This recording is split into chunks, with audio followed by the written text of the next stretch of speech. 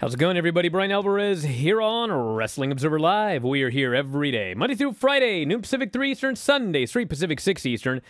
Well, it's Thursday here on this program. You know what that means. Last night was AEW Dynamite. Another very good show, coming off an awesome show the week prior. And they're building towards Quake at the Lake, which is coming up next Wednesday with Jon Moxley, Chris Jericho for the Interim World Championship. They got to get going, building for this all-out show, because that show's only about 4 weeks away. So a lot of stuff happened on the show, a lot of interesting things, so we'll do the AEW Dynamite report here today. We've also got some notes on Vince McMahon. Becky Lynch spoke to ESPN recently about the changes in leadership and what she thinks about all this. I got a few things to say about that. We got, as noted, NXT numbers, which were very good. And a large part of that was exactly the same as Raw. They had limited commercial interruptions, which does always help. Although that was not the only thing, because Raw had a commercial-free first hour, but they still had a very good second and third hour. So there appears to be at least a minor uptick in interest, probably from people that have heard about the departure of Vince McMahon. Maybe they were watching the show, and they've decided, you know what? I may sample this show again. So we'll tell you about those numbers. Lex Luger talks about potentially being inducted into the Hall of Fame and what he would do to receive that honor, what it would mean to him. So we'll talk about that and so much more. If you want to text us here today, what are your thoughts? 425-780-7566 is the phone number. That is 425-780-7566. Brian at WrestlingObserver.com is the email. And you can follow me on Twitter. Always great stuff on my Twitter. At Brian Alvarez. And I'm pretty sure Mike has a Twitter as well, which I believe is at Sempervivi. But check it out, everybody, and we'll be back after the break. Observer Live. Back in the show, Brian Alvarez here, Wrestling Observer Live. Mike Sempervivi, also of WrestlingObserver.com. Well, we got a lot to get into here today. I want to mention, by the way, that All Out is coming up over Labor Day weekend. And if you are going, well, I recommend going to f4wonline.com/Chicago because we got a lot of information about various things up there, including the Q&A that Dave and I will be doing, which is September 3rd, 10 a.m., Hyatt Regency, Schaumburg. And then September 4th, we actually have a bus to All Out and back, which will be taking place Sunday, leaving from the Hyatt Regency, Schaumburg as well. So if you want to jump on the bus and not deal with the traffic, which is the main reason I'm not going to WrestleMania anymore, well, that bus, you better get up there quickly. f4wonline.com/Chicago and see what we've got available.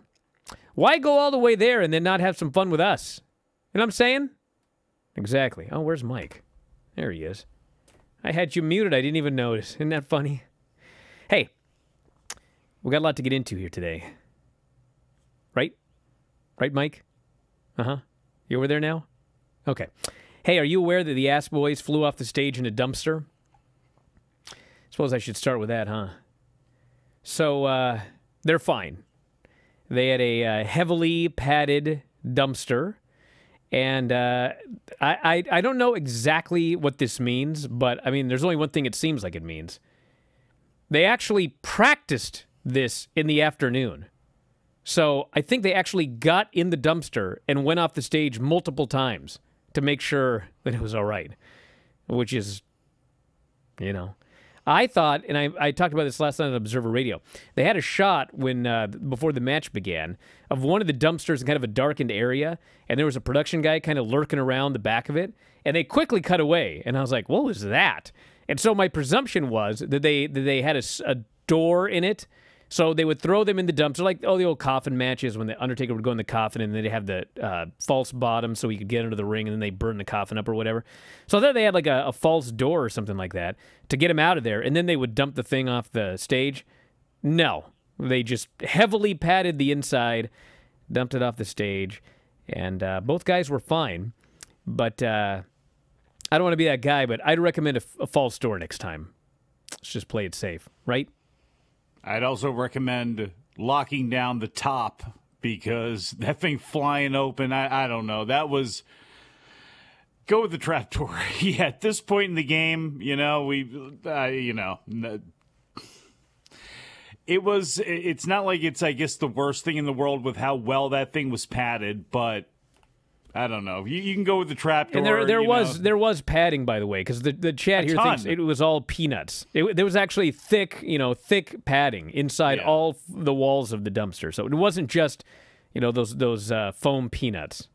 No, and look, obviously Jericho falling off the top of the cage and all that sort of stuff. I know people have made fun of the fact that the way that it was filmed, you saw how safe that it was, quote unquote. I know he said he got hurt, he hurt his elbow or whatever it was, but obviously they're going to gimmick the thing up. And I'm sure they did the best they could with this. It's just that top went flying open as it went over, and it's like, I don't know. Just you take those chances, and the way everything is set up in wrestling, it takes forever to almost do everything anyway. So to do some camera tricks and to get him out of there somehow, some way, get him out under the stage, probably should be the best bet. So you don't have a stupid tragedy on national TV. Somebody loses an arm because it gets crushed underneath because they go flying out as the thing gets tipped over. Spurs says everybody complains about everything, no matter what. Actually, no, we don't. Unless you don't listen to the show. There's a lot that I talk. In fact, I get yelled at because I'm too positive about NXT 2.0, which brings us to the rating for the show on Tuesday. 649,000 viewers, up almost 10% from last week. Best viewership since June 7. NXT's fourth highest viewership of the year to date. 0.15 and 18 to 49, up 15% from the week prior. It is the third highest, 18 to 49 of 2021. Up in most demos. Although it did not do all that well with females 12 to 34. Isn't it funny whenever they have like some big women's thing on the show? These women just don't want to watch other women. The four-way tag for the vacant NXT women's tag team titles and the female 12 to 34 viewership was a 0.04. Well, was Mediterranean on? Now, it did do well with age 35 to 49. Serious? Older women. They love that Below Deck show. They love it. Not the younger women. But anyway, as noted in the opening segment, there's a few reasons for this. One of them is that there is a somewhat of an increased interest in WWE since Vince was out of there. People are sampling the show to see if it's improved. Although, as noted, it's improved a little, but it's going to be a while before you see big improvements. And also commercial-free. The Raw show had no commercials in the first hour, which led to a monster first hour. But they did maintain that for the second 2 hours. And then NXT had, I'd have to go back, but I think the first half hour had no commercials. And then the first half hour of the second hour might have had no commercials. But they definitely had limited commercials for 2 of the half hours. And then, they loaded up on commercials for some other stuff. But good numbers for, it's good numbers for this week? Raw. SmackDown, NXT, AEW the last 2 weeks has averaged just under 1 million. We'll see what it does last night. So the only one that's really dying a death is Rampage. Everything else is doing very well for its time slot. We had Becky Lynch talking about the end of the Vince McMahon era. It is the dawning of a new era, she said. For me, it's crazy and sad because everything I've ever known about WWE has always had Vince in charge. And we wouldn't have WWE the way it is if it wasn't for Vince. He's somebody who believed in me, allowed me to do everything that I have done. We have the opportunity to change some things that maybe weren't so great that we didn't love, she continued. I think everybody's very excited and optimistic because we know that the people in charge are some of the greatest minds in the business. Triple H at the helm is phenomenal. What he's done with NXT speaks for itself. And she goes on and on.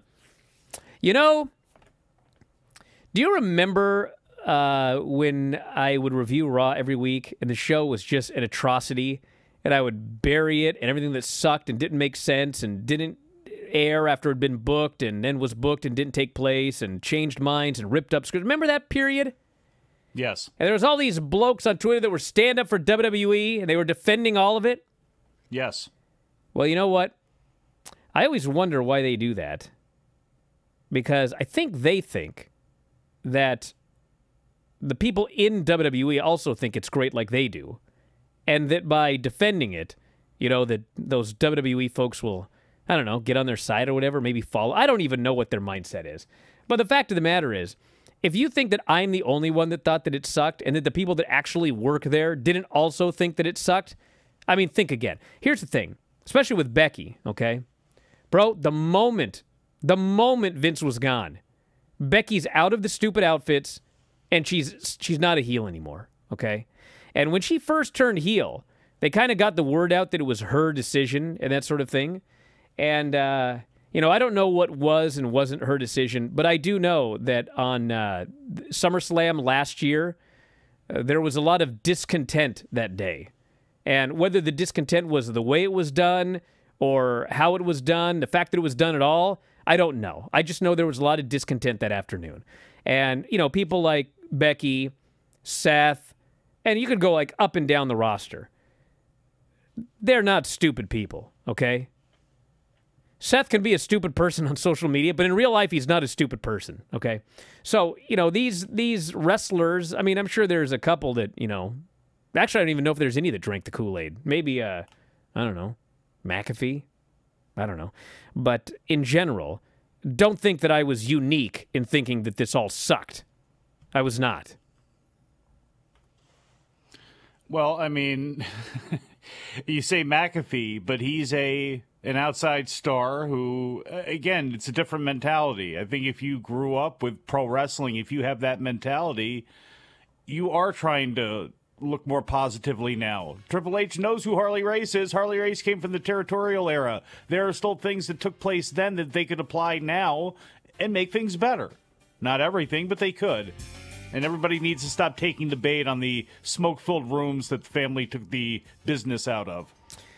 Back in a moment with more Observer Live. Back on the show, Brian Alvarez here, Wrestling Observer Live. Mike Sempervive, also of WrestlingObserver.com. We're in the chat talking about IcoPro. And how ironic that our next story is about Lex Luger, who was a spokesman for IcoPro back in the day. Watch these old retro Raws, and there's Lex Luger pushing that IcoPro. That was horrible. It's just horrible stuff. Lex Luger says being inducted into the WWE Hall of Fame would be the cherry on top of his career. 64-year-old will be the focus of Sunday's episode of Biography WWE Legends on A&E. In an interview on Sports Illustrated, released on Thursday, Luger spoke about his health, possible induction to the Hall of Fame. It's mind-boggling, he says. I'm in phenomenal health. Other than my mobility issues from my spinal cord issue, I'm very healthy. And that's a miracle of God after what I put my body through. I usually use a wheelchair or a walker, but I can walk some. I have great mobility. I drive. But you know how your power will go out for a moment during the storm? That can happen to me. And I'm on the floor before I know it. So I take a lot of precautions. I live independently, which wasn't supposed to happen. I don't look the same because I don't hit the weights like I used to, but I'm healthy. Luger was also asked about possibly being inducted to the Hall of Fame. He says, I might pop out of the chair for that. I would take that chance if that moment comes. The honor would be the cherry on top of my career.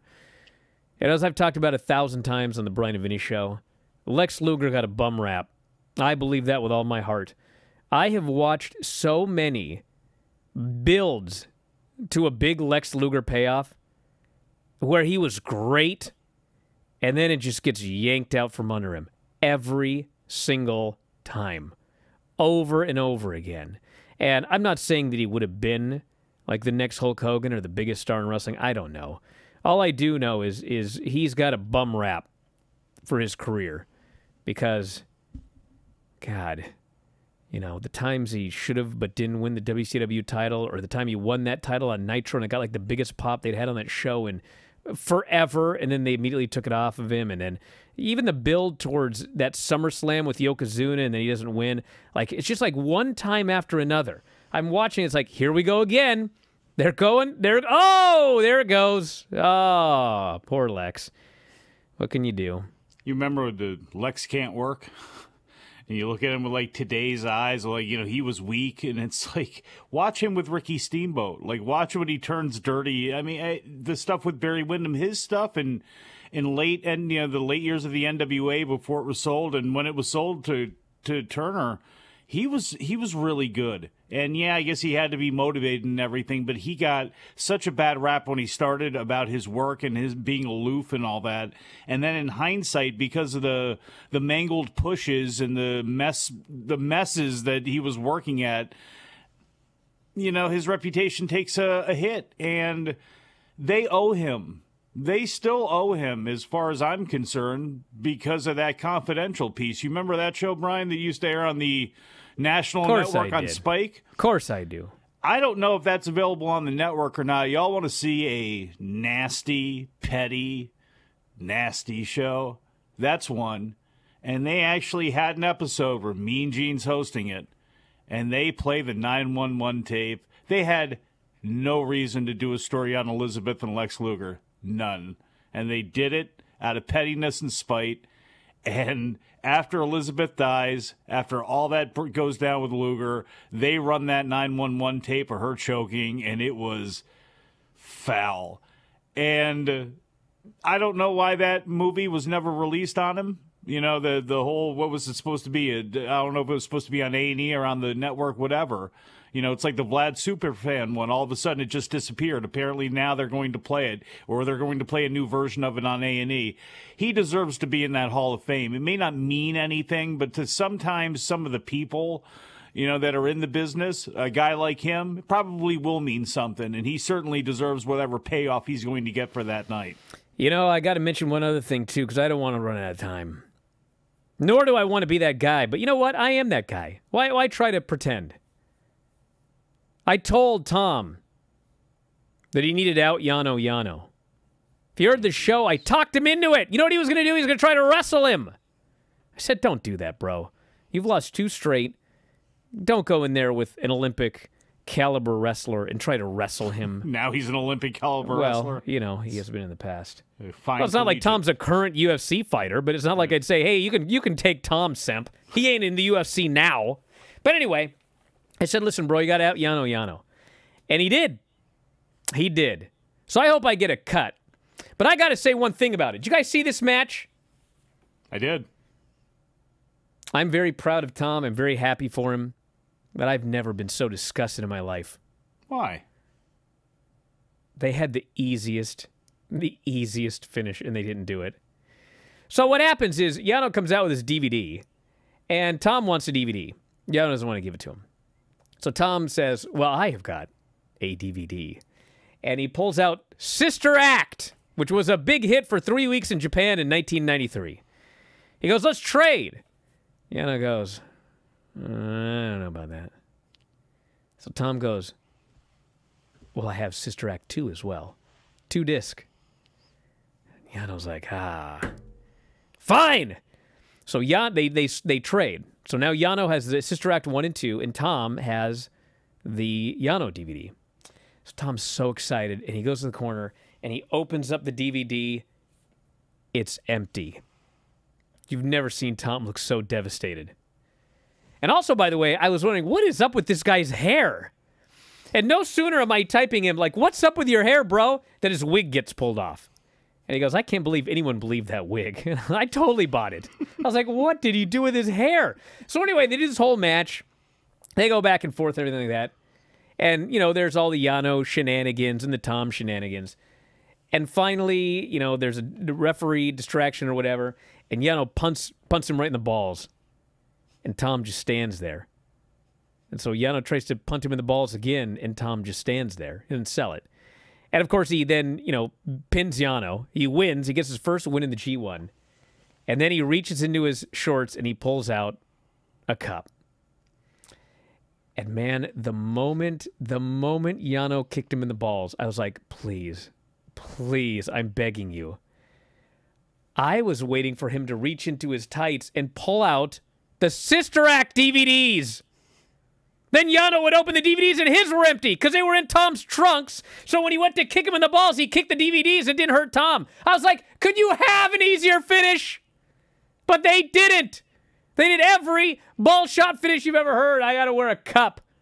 I was so mad. And listen, if I hear one person go, 2 CDs aren't going to protect your nuts, bro, it's fake, number one. And number 2, have you ever watched a UFC in your life?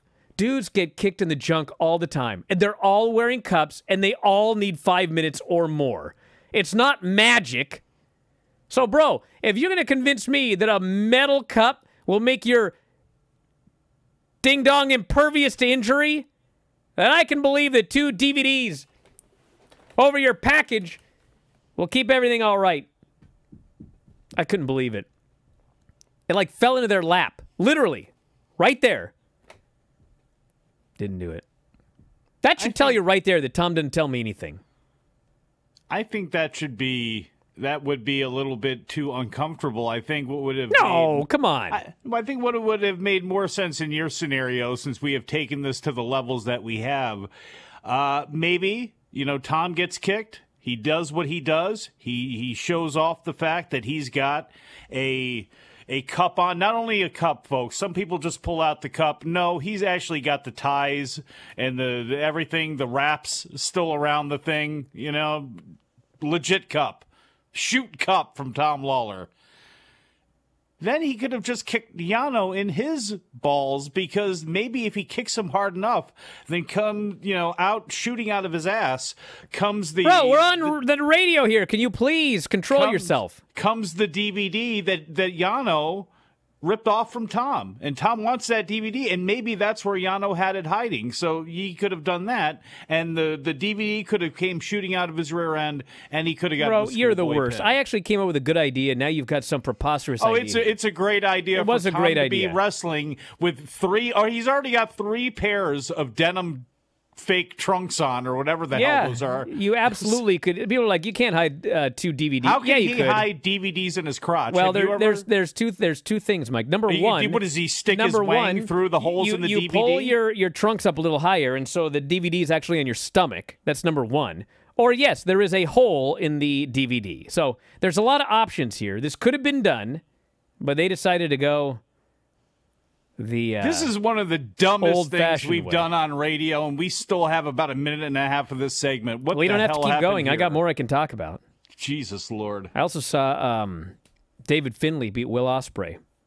That was about as good a 15-minute match as you could have. But it was only 15 minutes. It was the main event. That was weird. All his matches have been very, very strong. And we get into this, too. Adam Summers and I on the Big Audio Nightmare, the original alternate at the website, the oldest Japanese wrestling-based podcast out there. That and the Stardom 5-Star Grand Prix, which I know you haven't seen any of that, but Filthy Tom is probably going to be beating on you very soon to see some of that stuff, because that's been very good, too. He ain't going to be beating on me. Kidding me? What are your thoughts on what's going to happen? Why are you wrapped in DVDs?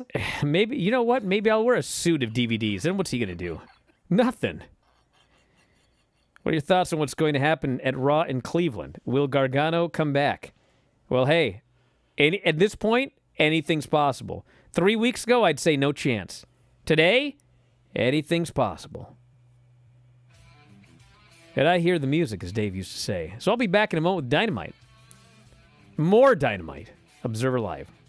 Back in the show, Brian Alvarez here, Wrestling Observer Live. Mike Sempervive, also of WrestlingObserver.com. Before the Dynamite Report, DJ here says, I still think Tom gets to upset the big man. I think he's talking about Okada. Yeah, but listen. Tom needs to beat Fale. He has to. Because Tom has faced 2 big men, and they have both slaughtered him, okay? So, Tom still has to face Okada and Jeff Cobb and Fale. And Fale is next. If Fale beats Tom, no one's going to believe that he can beat Okada, and certainly they're not going to believe he can beat another giant. If he beats a giant, I think people will believe he can beat both Okada and Jeff Cobb. Don't think he will, but they could believe that. I suppose he could also lose to Fale, beat Okada, and then people will believe that he could beat Jeff Cobb because he beat Okada. So these are all options. But anyway, we got to get into this Dynamite report because I got a lot to talk about. Jay Lethal beat Orange Cassidy. It's a good match. Orange Cassidy, every time he's in there, he delivers. Jay Lethal's awesome. They worked over Orange's leg, the entire match's stem. And finally, at the end, he went for the figure 4. It was countered. Orange cradled him, went for the Orange punch. Jay hit the lethal injection and pinned him. It's very good. And then Sanjay Satnam came out. They were going to break Orange's leg. Who should make the save but the best friends and Wardlow? And Wardlow will be defending the TNT title against Jay Lethal at the Battle of the Belt show, which is taped Friday and will air Saturday. Adam Cole comes down to the ring. This dude's so over. People are going nuts for him. Adam Cole, baby, the whole 9 yards. Gets in the ring with the Young Bucks and Red Dragon. There's 5 of them. There's a 6-man tournament coming up. And he does this big speech about loyalty to the Bucks. And he says, we got this trios match coming up, and, Kyle O'Reilly's not cleared. And you guys don't seem to be choosing Bobby Fish as your partner. And so you can't be in the tournament. The Bucks are like, what? And he goes, let me rephrase that. You won't physically be capable of being in the tournament. And Red Dragon turns on the Bucks, and they stomp a mud hole in him. They're beating him down. The place is going nuts. And all of a sudden, they go even more nuts when Hangman's music hits. Hangman hits the ring. He runs wild. The heels flee, and he offers his hand to Matt. And Matt shakes his hand. And then Hangman leaves. So it is still up in the air. What does this mean for the 6-man belts? What does it mean for Kenny Omega, who's also coming back here very soon? We got twists and turns coming up. We had a great Jon Moxley promo. He don't care who wins, Chris Jericho and Wheeler Yuta. The loser is going to lose, and the winner is going to die next week in the championship match. We had Britt Baker and Jamie Hayter versus Toni Storm and Thunder Rosa. It's a very good match. The crowd went crazy for it. Huge chance for Britt and Thunder Rosa. And Toni Storm killed everybody with the ass attack in the corner. And finally, she goes for it again, but she accidentally hits her own partner. And then Jamie Hayter pins Toni Storm to set up Jamie Hayter versus Thunder Rosa. And they gave Jamie Hayter a lot of babyface-style spots. So I think when her and Britt split, she's going to be the babyface here in this deal. And I don't think she's going to win the title, but the reality is that this Battle of the Belts, I mean, you need a title change here and there. And I don't think it's impossible because there's a lot of things you can do if Thunder loses it to Jamie Hayter and then Britt Baker's upset that Jamie Hayter has the belt. And there's a lot of ways you can go, but this is a very good match. Crowd was hot. We had Sammy Guevara and Tyler getting married. Eddie Kingston wants a match with Sammy at the pay-per-view. Powerhouse Hobbs comes out. Taz announces that Team Taz is no more. Powerhouse has a new entrance. He comes out and he kills this Ren Jones. And then Ricky Starks' music hits and the place goes crazy. And Ricky tears on his down to the ring. He's attacking Hobbs.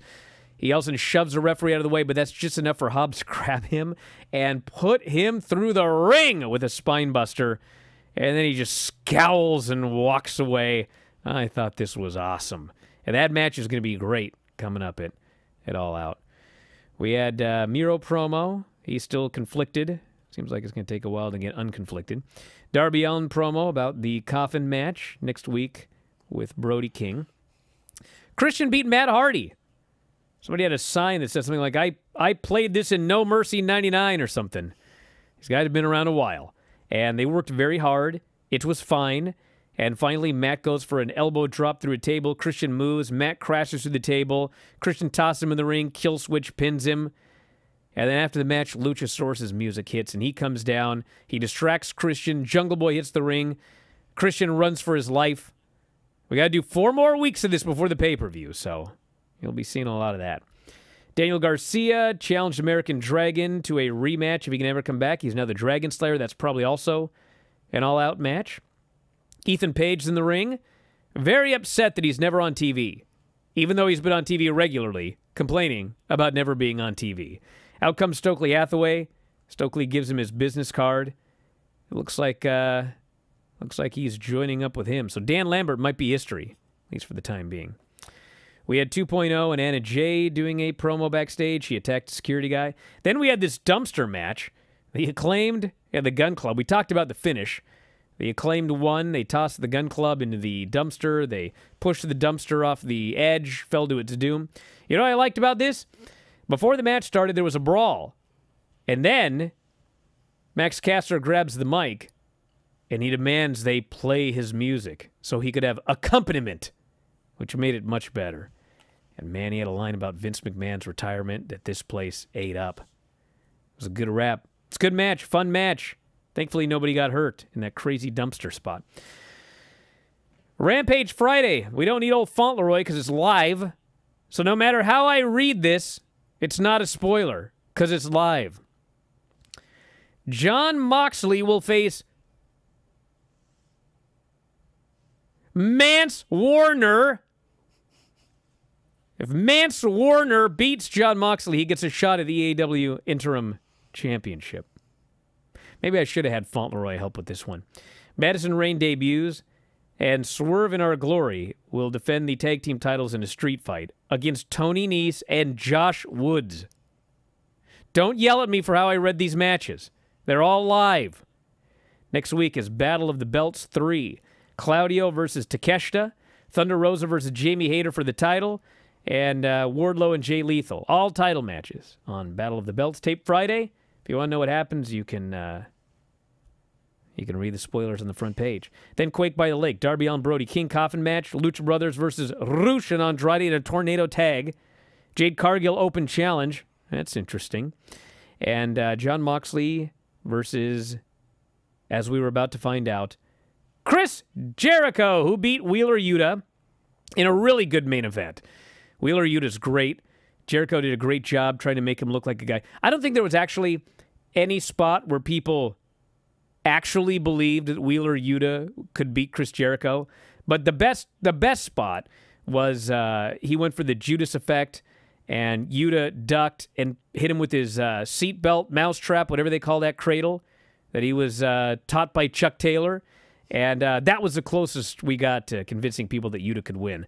But then Jericho grabs him and switches not to a Walls of Jericho, but to the Lion Tamer. He puts his knee right on this poor guy's head, bends him backwards like a pretzel. This dude taps out. And it was perfect. It was perfect because the story is that Jon Moxley doesn't want the sports entertainer. He don't want Chris Jericho. He wants Lionheart. And so Jericho putting on the Lion Tamer and beating his protege with the Lion Tamer via submission. He beat the submission guy via submission with the Lion Tamer. It was perfect. And then afterwards, Moxley came out, chased him out of the ring, and then Jericho did the promo vowing that Lionheart would return, and he promised to stretch Jon Moxley and win the title. I like this show a lot. And you know what else I liked, Mike, before you have any comments? You know what I liked? What's that? I liked that I did that whole Dynamite review with a CD in my pants. And you know what? I didn't slice my junk off. It didn't break. It did not prevent me from doing my job. Was that a Walk to Remember? What are you talking about? What is that DVD you have there? Actually, it's the Star Wars Last Jedi read-along. It's Paisley's. You know what I think of this? What's that? I can read. Anyway, what are your thoughts on this show? Well, a couple of things. I don't think Daniel Garcia ever needed Chris Jericho to get out this side of his personality. I don't think he ever needed to be part of that group. And we'll see how it goes with him as part of that group. I mean, it's okay, but I don't think he was needed. But I think Anna Jay, for sure, I think she needs Chris Jericho. And I know it's been 2 weeks now. A lot of people didn't like her promo. I actually liked it, a couple weeks ago where she's talking about choking people out. That seems like it's going to be part of her thing. Her coming out of her shell, I think, is needed with the Jericho Appreciation Society, especially having Matt Menard's head and whatever they call Angelo Parker, Cool Hand Luke or whatever, him over there. I actually like that a lot. Stokely Hathaway going on a recruiting mission here. We've seen some wackiness with Jade and everything that goes with that, but him becoming a legitimate manager, bringing in Lee Moriarty, bringing in Ethan Page, maybe bringing in Scorpio Sky. Those three guys fit together perfectly if you look at what they are. So that could be a direction they could go. Bottom line is I like Stokely a lot. Miro and Malachi Black, that yin and yang with the heaven and hell thing and forces working together, I like it a lot. Miro, for a guy who doesn't wrestle much on TV and is just basically vignettes with him being conflicted and talking, I mean, he's great. He is great doing that. And the way he came into AEW with how they pulled the 180 and made him what everybody wanted him to be, and he's got something that he can sink his teeth into. I love it. And so the stuff going on with Malachi, I like a lot. Powerhouse Hobbs and Ricky Starks are great. I talked about Ricky Starks on the solo show I did a couple weeks ago. He's a star no matter how you cut it. He'll be a star. If he wasn't wrestling, he's great. And Powerhouse Hobbs is the future, one of the pieces of that company's future. Jamie Hayter, I think, is great, and I think her taking the title off of Thunder Rosa, you can do a lot more with that, with Britt Baker and, you know, how they've gone at each other. And it probably is a good thing to keep Britt Baker tethered to Jamie Hayter, because she was, I don't want to say the best thing in that match, but she was really the standout piece for me. So that's the Dynamite. Hey, have I reviewed NXT 2.0 yet? Should I get going on that? Oh, we did it yesterday. Man. You want to talk about ratings? Luchasaurus has yet to touch Christian since his turn. Do you think him and Christian are in cahoots, and Luchasaurus will for real turn on Jungle Boy at the pay-per-view? Dude, I came up with that idea last week. I don't know if that's what they're going to do, but they spent well over a year building it. I find it hard to believe it's going to be blown off in 4 weeks and we move on to something else. I think that they could very easily, because, you know, Luchasaurus was never conflicted when he went with Christian. So I could easily see Jungle Boy getting screwed by Luchasaurus. Then you go with Jungle Boy and Luchasaurus at the next pay-per-view. And then you built up to the second match with Christian that Jungle Boy ultimately wins. And you got 6-8 months out of this feud. So I wouldn't be surprised at all if that's the direction they went. Back in a moment with more Observer Live. Brian Alvarez here, Wrestling Observer Live. Mike Sempervive, also WrestlingObserver.com. You know I do Cameo? F4W Online. F4W Online. I bring it up because today is. Hold on, I did a Cameo a few days ago, and the person that requested the Cameo had been in the crowd at SummerSlam 92, and for some reason I was like, it was like a celebrity had wanted a Cameo. It's like, wow, you were at that show? But I bring it up because as shocking as that was, and I wanted to plug my Cameo, F4W Online. Earl here on my Twitter. Earl on my Twitter. Is it called a timeline? Yes. Writes here. Interesting thing, life. I was at both events where they pushed the dumpster off the stage. Wow. That's how you responded in the tweet. Yeah. Wow. Wow. They were there for the first New Age Outlaws match with the dumpster match with Chainsaw Charlie and Foley. And they were there for the second one that just took place yesterday. That's actually pretty amazing. And, you know, that happened at a time where WWE would, you know, accidentally, show boobies. And today is National Boob Day. So what better day? Yes, do the hashtag. I dare you. Go ahead. It's true. What better day? Alexa ain't going to tell you that one. Don't turn on. Anyway, what better day to get a cameo from Brian Alvarez than National Boob Day? I'm going to plug that right now. Hey, Alexa, do you want a cameo from Brian Alvarez for National Boob Day? I don't know that. You should. She just said she didn't know. She didn't know that. If she knew, the answer would be yes. But you know what? It's also National We're Out of Time Day. So I'm going to wrap it up. I recommend y'all get a cameo. They're a lot of fun. And they're cheap, $35. And we'll be back tomorrow to talk, I don't even know what. It's Friday. It'll be one of those shows. So don't miss it, everybody. And that's it. Thanks, Mike, as always. Callers and listeners over to the studio. Even you Twitch homies. I'll talk to you next time. Wrestling Observer Live.